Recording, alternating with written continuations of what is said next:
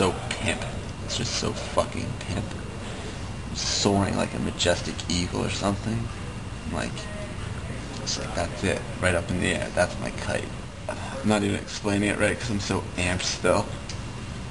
Like, your adrenaline is pumping. It's just in the sky and you just don't let go. You can't let go of the kite.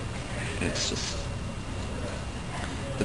It's the best feeling when you just see it in the wind blowing and shit.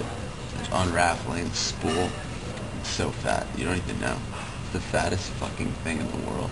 Flying that kite, I owned it. It's like I was owning all day long, all morning, starting in the morning and into the afternoon, just owning the kite, owning the sky. It was so fucking sick. Sprinting across the grass. Picturing it now, it almost brings a fucking tear to my eye.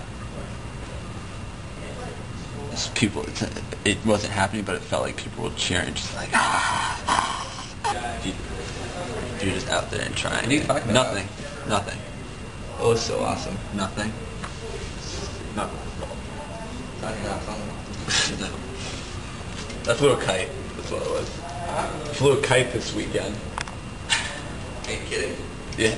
Well, I wish I was kidding.